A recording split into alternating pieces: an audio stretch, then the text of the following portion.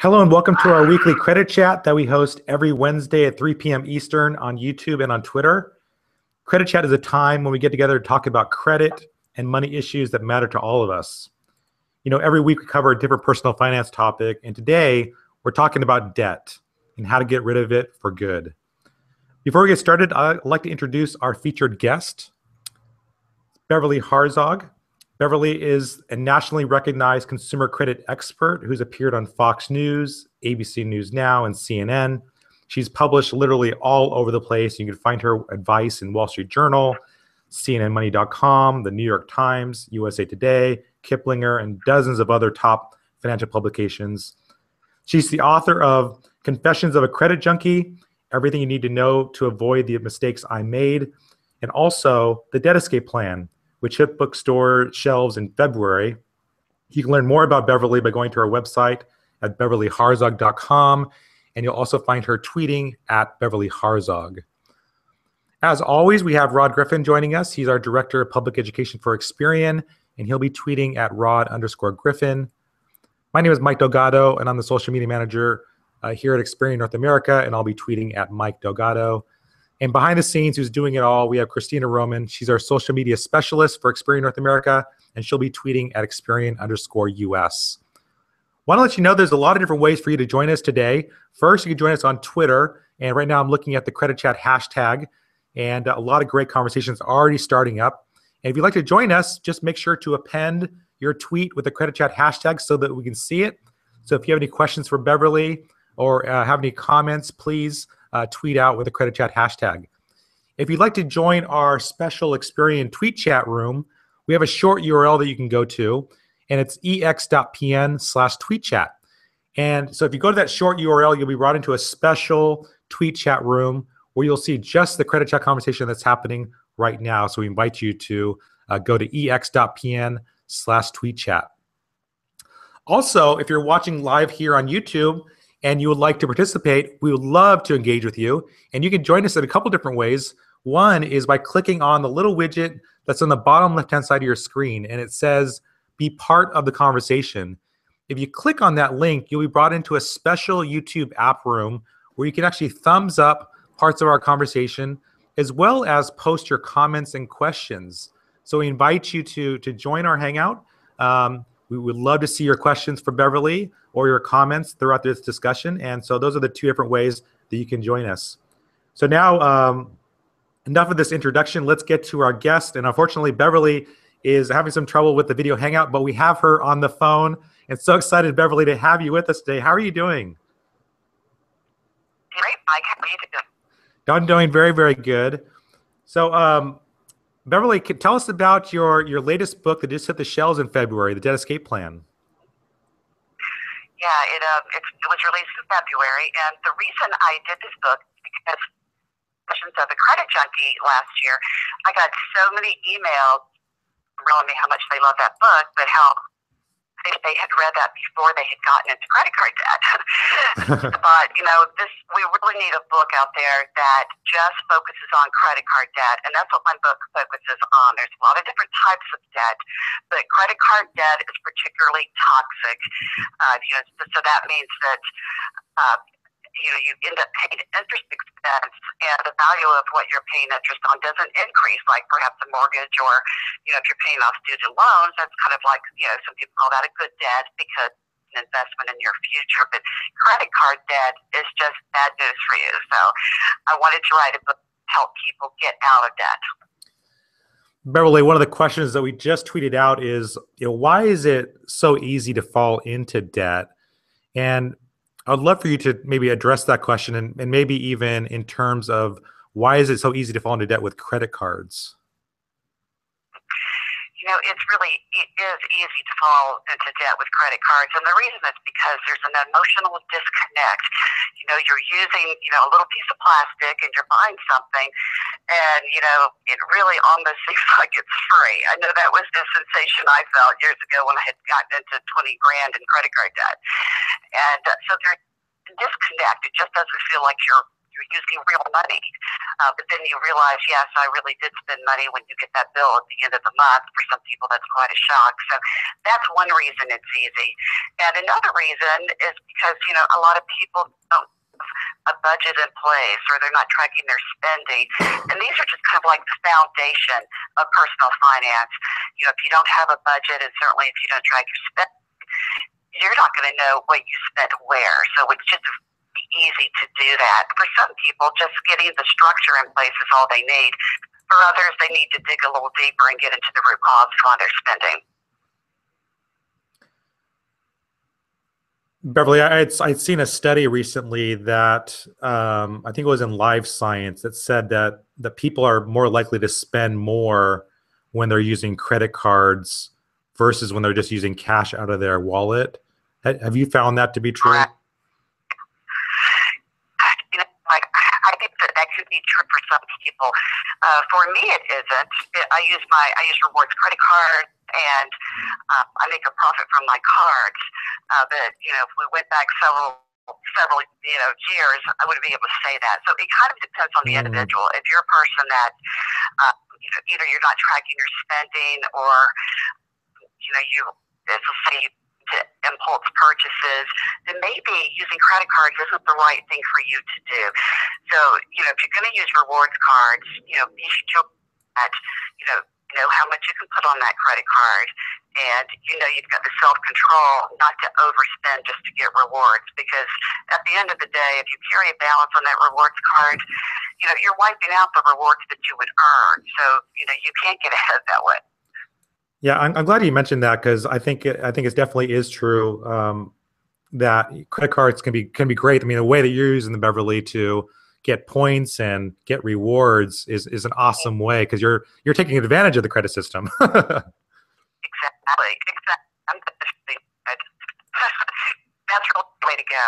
And but even if you don't feel comfortable with rewards, credit cards are a good way to build credit history. As long as you don't share payments, that's the key. Low balances and then paid off in full. Yeah, I'm glad you mentioned it. Rod, I wanted to ask you about this, because I think a lot of times there is that misconception about credit cards being evil. And I know you talked about this before. Can you kind of talk about your view on credit cards? Yeah, sure. And what I always tell people is credit and debt aren't the same thing necessarily. One can lead to the other. But if you use your credit cards well, as Beverly just said, they can be a financial tool. You can carry a credit card and not carry any debt. If you make small purchases or make purchases and have saved and then pay it in full, you don't have to carry a balance, but you can take advantage of the advantages it gives you.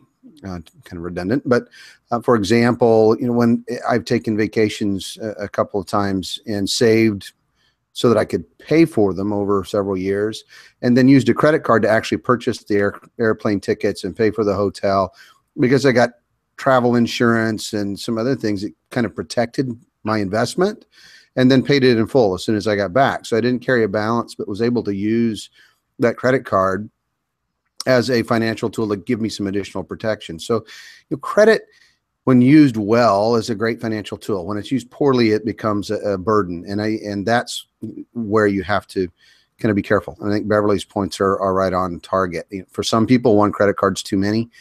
For others, they can use it well and are responsible. Yeah,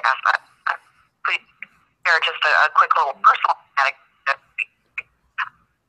address for my daughter. She's getting married, and it on my I will pay just I get it, but opportunity to get a lot. But if I didn't know what I would do with credit cards, I would not recommend that. So for very and a lot of self-discipline, you can use that tool, and profit. But get the credit card for everybody. I mean. And there's nothing wrong with that. If you're comfortable with them, don't use credit cards. There are other ways to build credit. Mm-hmm. Beverly, we just tweeted out question 2, and there's a lot of really good discussion happening on during our credit chat. The second question is, what are the most common types of debts that people have?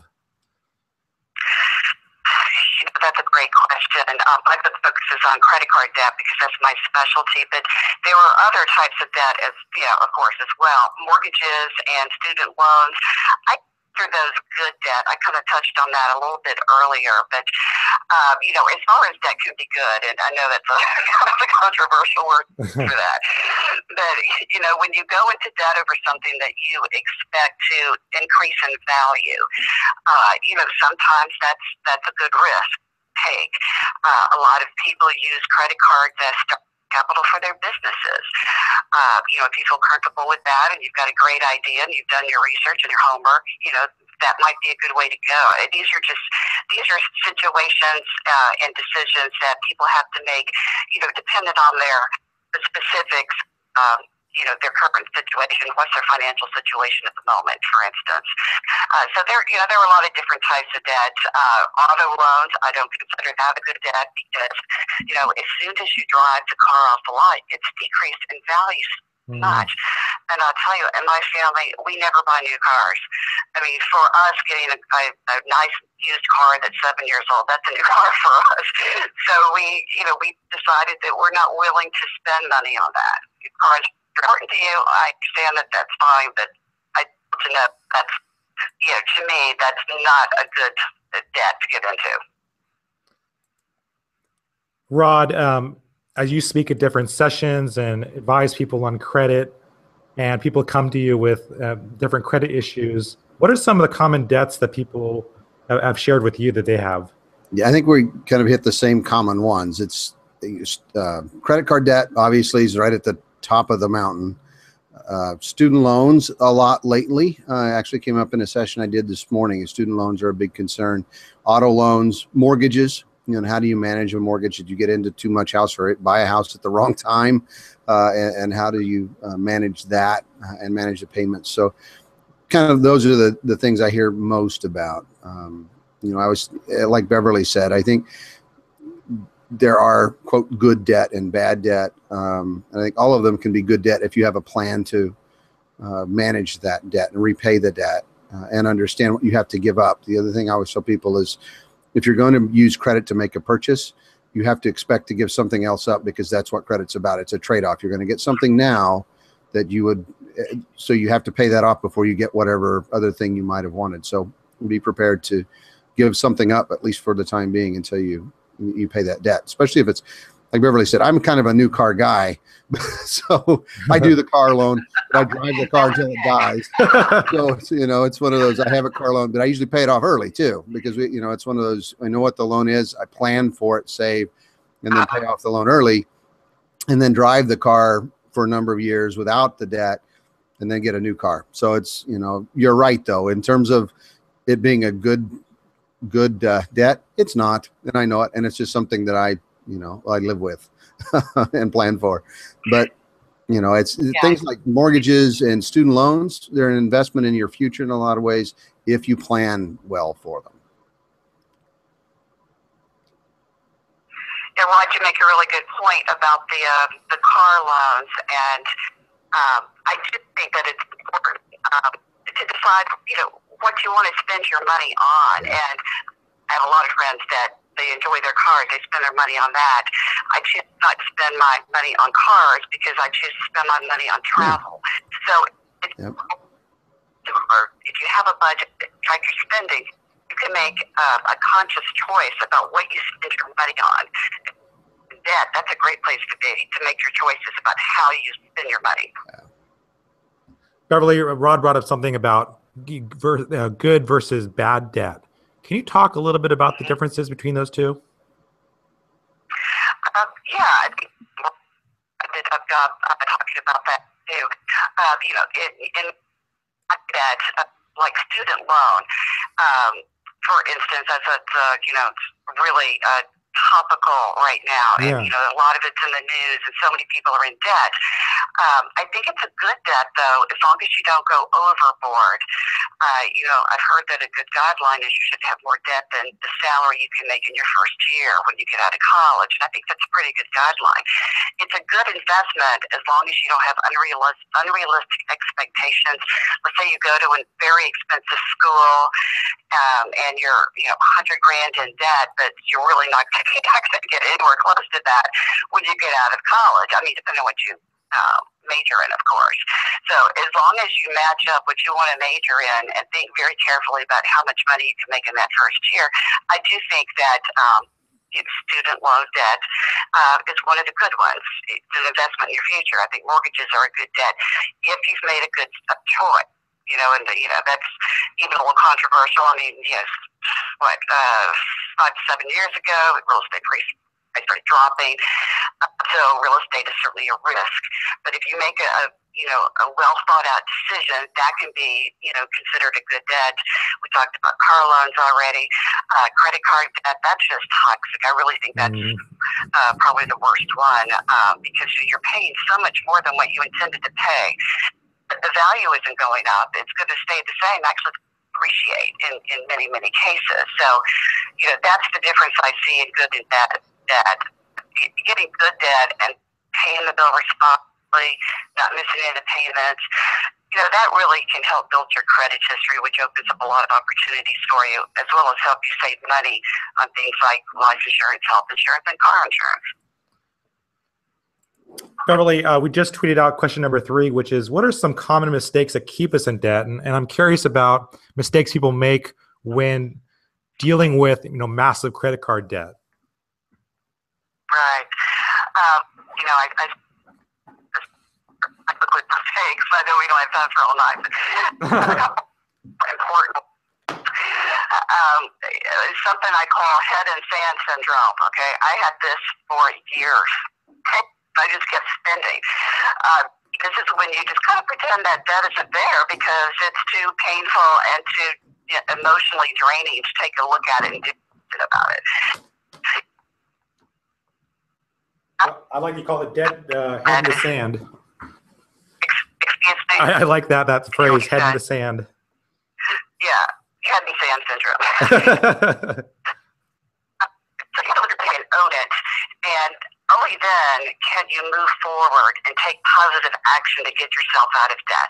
So once you pay attention, you could go forward. So that's a really big one because while you're doing this, while you're acting like it's not there, compound interest is really building. You're going to end up with a much bigger debt than you ever thought you'd ever have. So to me, that's a real big one. And another one I like to focus on a lot is never pay more than the minimum payment when you have credit card debt. It's very difficult to get out of debt when that's all you're doing. If you've got a fairly large balance, my goodness, it's going to take you forever to get out of debt at that rate.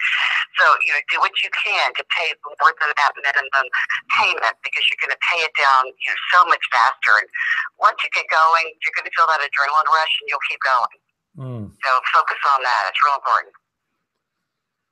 Beverly, what do you suggest for somebody who is, has a lot of debt in credit cards and their terms of their credit card are changing and it's making it more difficult for them to pay down the debt? That can certainly happen. And sometimes if the credit card issuer sees your score, they might even lower your credit limit, which is your credit score. It can just be a bad situation all around. Yeah. If you see something like this happening, your credit card issuer and talk to them. If you're in a situation where you can barely pay bills and the reason why you're almost maxing out your cards, ask to speak to the hardship department. I have a lot of readers that have done this and had success straight or for a few months like track. So don't just sit there, do something, be very proactive. And think about what you're going to say to the credit card issuer before you call the full script, few little points. You're very together. Got a good employed or some people is medical debt. That's one of the biggest factors that leads to bankruptcy. So if you've got something, a crisis that's happened to you, talk about that with the credit card issuer and just see if they can work with you about this. Beverly, for those that are, maybe have some credit cards that are not really helping them because the interest rates are maybe really, really high. What do you suggest as far as for them when they're looking for a new credit card? What are some things that they should look for? Okay, well, and they also have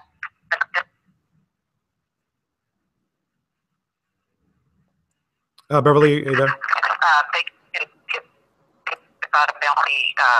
Keep the old card for now, okay, but transfer that balance to a new card, and you'll have a period of time where you can pay it off without paying interest. But you have to have excellent credit to qualify for the best offers. But that's one way. One way you can kind of get ahead of the curve a little bit.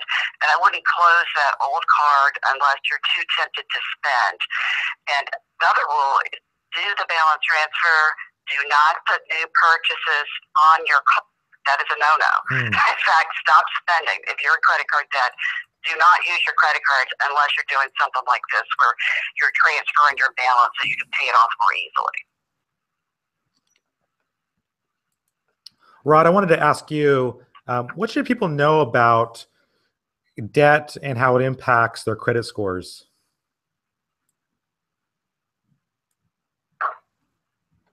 Rod, can you hear me okay? Yeah, my turn for technical difficulties. I was trying to unmute because I was typing too. Couldn't hit my cursor disappeared.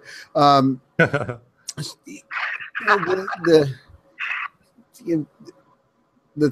thing is, repeat the question for me again. I just went completely brain dead. Yeah, so you're talking about debt and credit card debt, and just curious about what should people know about how debt affects their credit? Well, and credit card debt is one of the most important factors in credit scores. So you're looking at what we call revolving accounts, which is just a fancy term for credit cards, and utilization. In other words, the balances you have as compared to your credit limits is the second most important factor to credit scores. And it accounts for something in excess of 30% of the score. So if you have high balances, it's going to hurt your credit scores. We just did a little survey during Financial Literacy Month. And one of the things we found was that people with the poorest Vantage scores, on average, had a 99% utilization rate on their credit cards. I mean, they were maxing out their cards. When you look at the people with the best scores, their utilization rate was only about 8%. So having high balances is a very detrimental thing to do, especially whether it's one card or all of them, but especially if it's more than one card. Carrying too much debt is a sign of risk. You'll have a hard time managing it, making payments. It's going to hurt your credit and hurt your credit scores.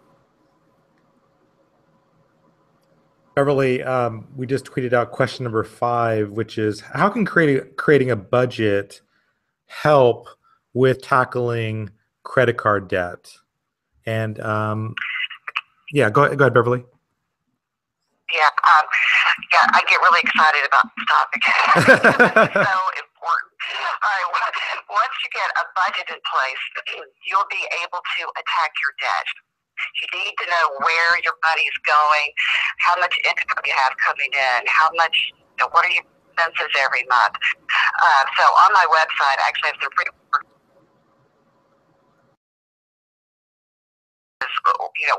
what you need to do.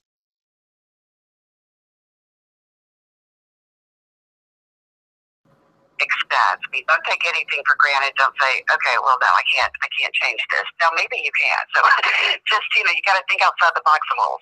Look at every single expense and see if you can decrease that expense. A lot of times people will freak out when I say something like this and say, oh, I can't give up my cable. I got to watch Game of Thrones. Listen, I'm not going to tell you have to give up anything you don't want to if it's that important to you. But you have to cut expenses somewhere and then apply the extra money to that minimum payment so that you can start getting out of debt.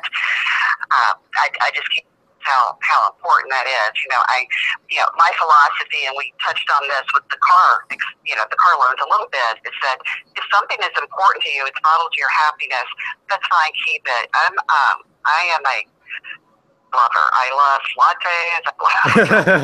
I'm not giving up my latte. Right. Okay. I never did, in fact, even when I was in debt, but I cut expenses elsewhere. I joined a local gym, gym, and cut my expenses that way instead of going to a health club. I stopped going to movies. Payment budget. So decide what's important to you, and that's why looking at each line item is important too. Decide where you want to, where you can't, or maybe you could just decrease somewhere. So this is how a budget will help you get out of debt.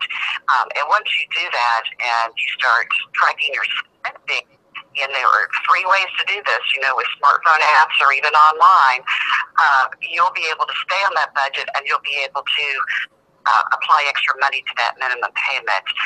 I'll say I use Mint, and I'm not being paid to say that. I have no financial relationship with them, but I love Mint. I've been using it for a very long time.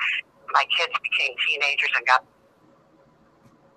on it, so they learned how to manage money. That's great. So, it just depends on the choice you make, for the type of budgeting you want to, budgeting software you want to use. And you can do your own too if you're a high tech kind of person, not me, but somebody out there probably is. You want to be sure you pick that you relate to that works with your money personality. And I have a quiz in my book to help you figure that out.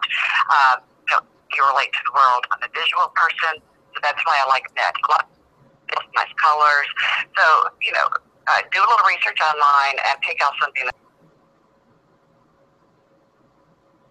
Well, I love that you share those different methods and, just starting to track spending in a way that works for you, whether it's through an app like Mint, which is a wonderful app. I totally agree. Or just simply getting down with a pencil and a piece of paper and starting to jot down how you're spending your money. And I have some friends, Beverly, who for them credit cards was a problem, so they decided that they were just going to put money into envelopes and use the envelope system, and so able to track their spending. And so I really like your approach of just get started. It doesn't really matter which way you go, just start tracking your expenses, right? Yeah. Start. And you can make decisions, you can change your decisions. It's, nothing's written in stone here. You can, if something's not working for you, you can change it. The whole point is to be successful, and you might have to try a few different things to figure out the best path for yourself. Rod, I was going to ask you, do you have a recommendation for people when they're looking at a budget? In terms of like where to start or just like where to start. No, I think, I'll say Mint too. I think that's something, and I've, referred family to it as well. So, I think whether you call it a budget or a spending plan or, whatever you want to call it, I think you need to write it down somehow and record what you spend. I think what I find is I talk to people, and quite often, barring situations where you've had a health issue or job loss, that kind of thing, if it's just a spending issue, people actually often have more money than they realize, and they just don't understand where it's going and are able to really make a difference just because you've written down and really made concrete how you're spending the money that you do have coming in. So, I think it's like Beverly said, and like you said, when it comes to paying off debts, you hear people say, should I pay off the highest interest first or the lowest balance? And I tell people, pick one and start whatever works for you. If it's the lowest balance because you get it knocked out and it keeps you focused and going forward, great. If you try to pay off the highest interest or the highest balance and you don't feel like you're getting anywhere, you'll give up, and then you've defeated the purpose. So, do what works for you. Find tools if you're into technology. Use apps. You find one that works for you. If you're into Excel, do a spreadsheet. Use a pencil and paper if you're really old-fashioned. But it's just a matter of getting started, writing down, tracking what you spend, knowing where your money goes, so that you can then focus on paying off the debt you have.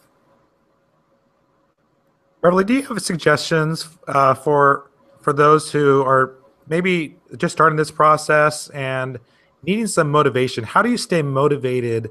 Because sometimes when you're creating a budget for the first time, it can seem very, very restrictive. And you had just pointed out, like having the lattes, you need the lattes, so make room in your budget. So that's one way to stay motivated. But what are some ways that people can stay motivated and on track and not making it too restrictive of a budget? Yeah, unfortunately, there is a negative feeling about budgets. I like to point out that budget will give you freedom. It is not going to constrict you. It's actually going to give you the freedom to take back your life. So, first of all, let's kind of look at it that way if you can. And I know it's difficult. Okay, Yeah. when I got into debt. No budget, okay, that was one of my biggest problems. But once you get going, really things will start to fall into place. Now, in terms of staying motivated, I want people to think very carefully about this. In fact, I have a whole chapter in my book, The Debt Escape Plan, just on how to stay motivated while you go through this, because I think that's one of the most important things. If you don't stay motivated, you're not going to succeed. There are a lot of things you can do, and part of this comes back to your money personality.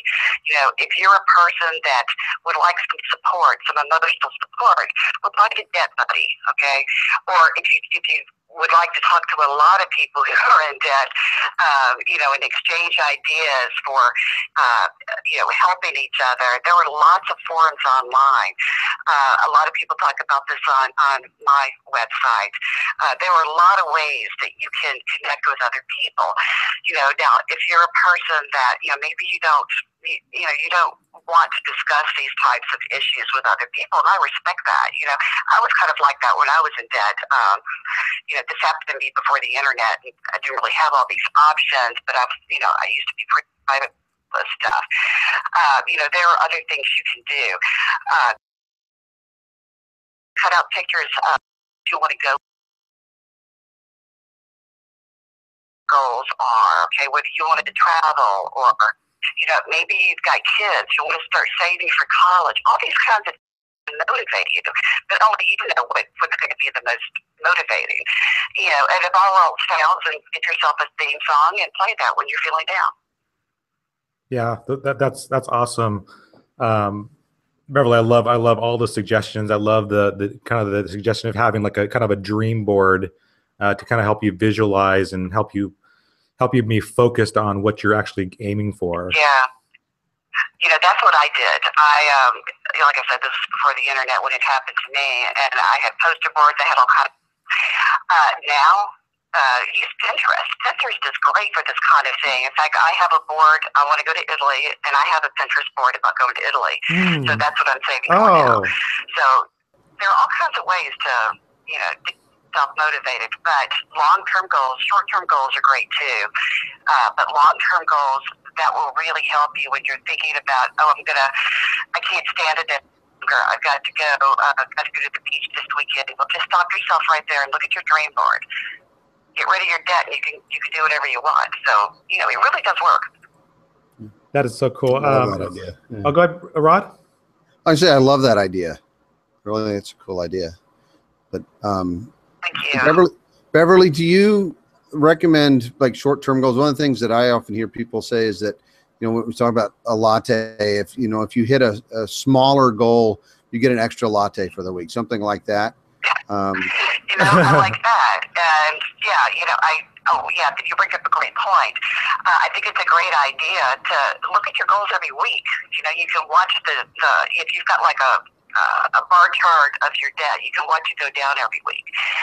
When you hit 20-25% of paying it off, maybe you go out with a pedicure with a friend to get a pedicure, something like that. Not something that's going to like blow your budget. You don't want to go that far, but something to reward yourself along the way. Yeah, I'm glad. It's so funny, Beverly, as you're talking about, one of your goals is going to Italy. It leads right into our next question, which is, the pros and cons of using credit cards. And one of the big pros is actually, miles, right? Yeah. Well, I left that out of my tweet. Right. And I use this whenever I can. I mentioned buying the wedding dress. It was not cheap. All right. So you paid off in the bill. Your credit cards, that's one of the biggest pros. Another pro, and I think Rod mentioned this earlier, are the consumer protections you get. And that's very, very important. And it's also, more protection for you. If you're buying something online, we've had a lot of hackings over the past couple of years. It seems like there's a major hacking every other week. So if you use a credit card, at least if your account gets, hijacked, it's not going to be a disaster because it's not a cash account. Whereas if you use a debit card, your account can be drained. And sure, you'll probably get that money back. You may not get all of it back, though, depending on the circumstances, but you might be without that cash for a week to 10 days. And if you're living paycheck to paycheck, that could very well be a disaster for you. So, if you can use credit cards and pay the bill in full every month, there are a lot of pros. Now, the cons, you can end up in debt, if you're not being careful. It's very easy, as we talked earlier, to have that emotional distance, to feel like you're not actually spending money on this, and then you're shocked when you get the bill. One thing I recommend to avoid, the negative downside of the credit card is to check your accounts online. I do it every day. I know I'm a little different. I do it every day, but every day is a great idea, if for no other reason, just to be sure that you're not a victim of fraud, that there are any fraudulent purchases on your account. But it also keeps your balance top of mind. And yeah, you should be tracking too. But just seeing the number in your account, that can help you rein in your spending if you have an issue with that. So yeah, there are pros and cons to credit cards. And a lot of people think I'm pro credit card. I am not. Totally not pro credit card. And if you're opposed to credit cards or what, if you do think they're evil, whatever reason you have, don't use credit cards. Be aware of, that there are also some pros. Just make the decision that works for you. Beverly, in your book, you talk about the different money personalities people have, and I'm curious about how do our personalities affect the way that we're going to use credit cards? Okay, that's a great question. And one of the reasons I did the quiz is because, gosh, I love quizzes. Everybody loves quizzes. I think it's them really, really into the material. But it's also a great tool to help you make the right decisions for yourself. One of the personalities I talk about is the money master. And this person is somebody that can use rewards cards. They're going to travel for free. This person might even have a spreadsheet with all their cards and rewards. But this person doesn't carry a balance. All right. So, that gives you a lot of great information as to whether or not you should be using cards and how you should be using them. Another personality that I outline is called the budget buster. And if you can guess, this person might even have a budget, but they have a hard time sticking to it, even when tracking the spending, because they kind of give into impulse purchases. So that's an important thing to know about yourself. You probably shouldn't be using credit cards until you can figure out how to stay on that budget, because that person ends up in credit card debt. So I was just trying to give people a little bit of insight into their relationship with money, with credit cards, how they make their decisions. And this also kind of leads into the root issue. Why did you get into credit card debt? And for somebody that's a budget buster, well, they're not reining in their spending. They're just kind of, they're giving in to impulse purchases and, not sticking to the plan, so to speak. And that's something that you can work on. You can overcome that in many cases. But again, if you find that you can't overcome that, don't use credit cards. It's really that simple. Beverly, before we move to our credit chat question of the week for Rod, I wanted to ask you, do you have any final tips for those that are right now just struggling with debt, looking for a way to get out? What is just some last minute or just some advice for them? One thing that I want people to work on, even while they're in debt, is having an emergency fund. And don't freak out if you can't put, a significant amount in it. Even if you've got $25 that you can put in there to just get started. Notice a lot of my themes are just getting started, okay? Because you will find as you start paying down your debt, you're going to feel such an adrenaline rush. That's going to keep you going. Now that debt has, people have a negative feeling about this, but I'm telling you, once there's a positive side to this. You're going to feel great. You're going to feel like you're taking back your life. You're going to feel empowered. So my advice, keep going until you get to that point. It really doesn't take that long to get there unless you have a tremendous amount of debt, in which case I might suggest talking with a credit counselor to check out your options. But just keep going. You can do it. You can do it, and you can fix your credit. Thank you, Beverly. And Beverly, where can others learn more about you and your work? I am at Beverly Harzog, that's HARZOT.com. I do credit card reviews on request. I don't have affiliate relationships with credit card issuers, so I give just an unbiased review on request. I have a list of secured credit cards, and a lot of people trying to rebuild use those, so that's available for free on my site as well. Thank you, Beverly. We want to encourage everyone to go to BeverlyHarzog.com, subscribe to her blog, and also make sure you're following her on Twitter at Beverly Harzog. We're now moving over to the Credit Chat question of the week. And Rod, today's question is about bankruptcy. And the question is, how long does bankruptcy stay on a credit report? And how soon after bankruptcy can you qualify for new accounts? Sure. And bankruptcy is the right thing for some people. It's sort of the last ditch effort when you've had problems, and it's sometimes it's necessary. It's important to understand, though. I heard actually in the session I was in today that sometimes bankruptcy is seen as the get out of jail free card. Everything's wiped away, but that's not exactly true. When you declare bankruptcy, the public record, the bankruptcy itself, is going to stay on your report for up to 10 years. If it's Chapter 13, it will stay for 7 years from the filing date. If it's Chapter 7, it will stay for 10 years from the filing date. And it will affect your ability to qualify for credit throughout that time. One of the things I am often asked myself from people is, if I declare bankruptcy, how soon can I get credit? And I caution them that that's not why you should be declaring bankruptcy. If your goal is to get credit as fast as possible, you're probably making the same mistakes over again. I've talked to people who've been able to qualify for credit in just a matter of a few months, but when you ask them what kind of credit are you qualifying for, it's not the kind of credit you would want. It's very high interest rate, very high fees, the kinds of things that you really don't want to have in your credit history or have to repay. You end up back in the same place. So be aware that qualifying for good credit terms is going to be probably years away. But if things are a situation where you have no other choice, bankruptcy can be the right thing to do. It helps you get back on your feet again and start making the good decisions and good choices going forward. So be aware, it can stay on your report for up to 10 years, and it can hurt your ability to get credit through that entire time frame. Thank you, Rod. We're now moving over to our last section of our chat, which is the final five, where we get to ask our guests 5 final questions that are totally random, Beverly. They have nothing to do with credit, but just to get to know you a little bit better. And so the first question I have for you, Beverly, is I know from watching Twitter and following your tweets that you're a fan of the Braves baseball team. I am, yes. And I am. Tell me about your love for the Braves, and then I'm curious, do you have a baseball team that you don't like? Be careful. I am not going to tell you what team I don't like, because I will lose some breeders. But I will tell you why I love the Braves.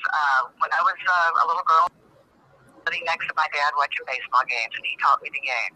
So for me, it's just, there's a lot of family history. There's an emotional tie to that, and Braves in particular. I'm actually an Atlanta native. So there's, I think, maybe 5 of us here. That's my team. I love baseball. And when my son played travel baseball, I loved that. I mean, it was a lot of work, but yeah, we all just love baseball here.